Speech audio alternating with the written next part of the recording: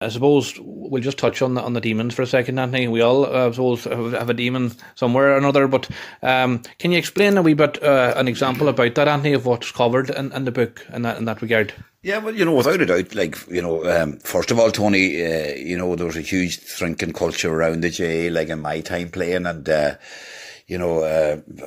players and spectators alike, and when you played a club game or a county game back in them days, you went to the pub, and you were there most of the time, probably till closing time, and you see, I suppose me being me, like I thought that I had to mix and speak to my supporters and that there, and there were drink probably coming from all angles as well, like, and I never refused, but that's the way it was, and like went out then, like the following day, like, and you ran that off, like done the miles round the field, like, and ran it out of the system, but when I retired.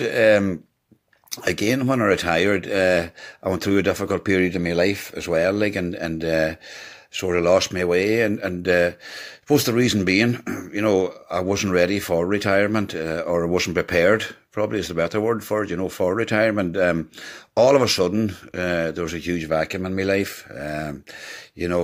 There's no more games, no more training, no more discipline, no more cheers, running out onto fields and that there, and I found that hard to deal with, and then I found myself, going to the pub more oftener, and but I was lonely at the time, probably, and as well, because I missed the lads, that I was used to meeting week in, week out, and that there. But thankfully, I got professional help.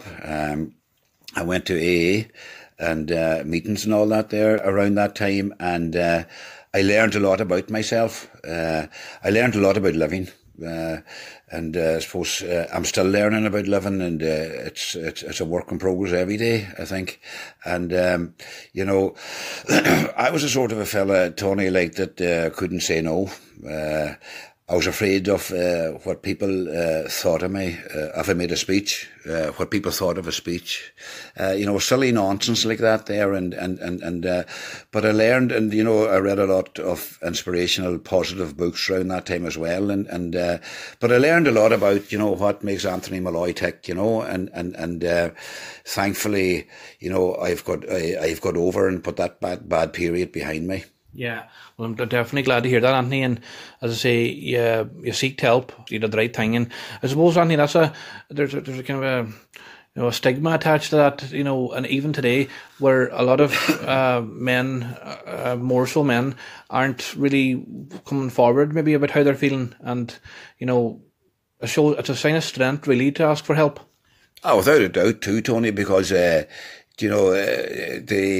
shame in that there, like, and afraid to talk to somebody back in the day was there, like, and thankfully that's not there today. The young people today, like, this, they talk more openly, like, and look, I'm not one bit ashamed, like, that I went to AA meetings, that I sought professional help on one bit, like, and today, I'm my own man today. I'm not afraid what people think of me today, like, I speak my mind today, and if people are not happy with it, well, as long as Anthony Molloy's happy with it, that's okay, But also, today as well, Tony, like, you've got the GPA there now, and you've got the whole setup is a totally professional setup today. These players, the modern players, they have all sorts of medical backup and all sorts of different backups there for them. Like, and the GAA as well provide a lot of assistance as well there with people with addictions or whatever, or they're even putting lads back to school and all that there. Like, and they're a fantastic organisation. But that wasn't there